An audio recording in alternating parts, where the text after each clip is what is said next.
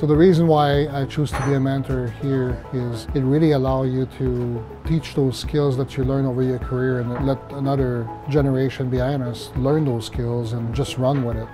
There's a workforce development that's happening on the back end that will feed those kids into a company like DTE. Some of them may be the next engineer working in our power plant or even in our gas operation.